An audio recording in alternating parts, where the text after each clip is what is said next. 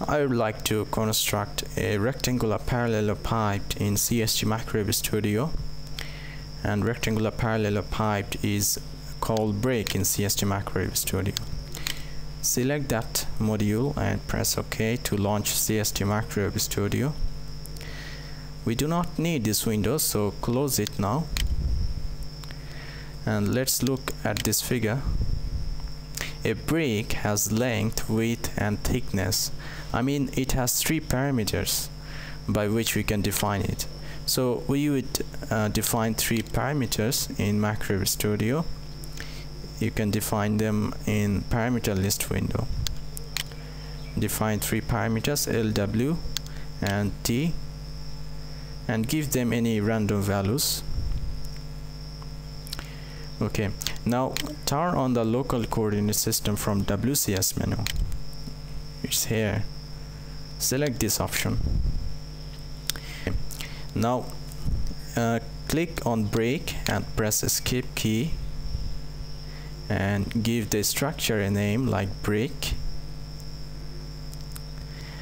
And if you notice that we defined the width along U-axis, and the half of the width should be on negative U-axis, that is minus W by 2, and the other half will be along positive U-axis, that is W by 2.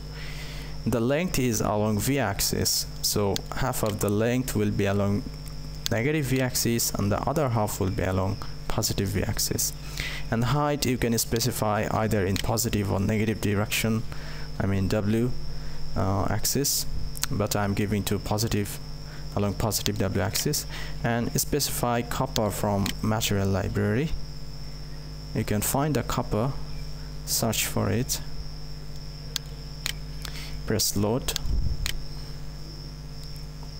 Okay, now press OK to complete the break. It's out of the size, so we can reduce the size by using that tool. Reduce the size. Okay.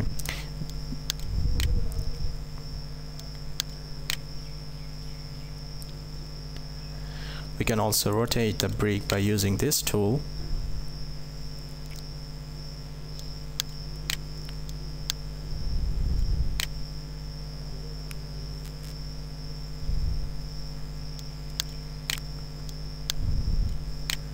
Also, we can move the brick in any space within the working space by using this tool.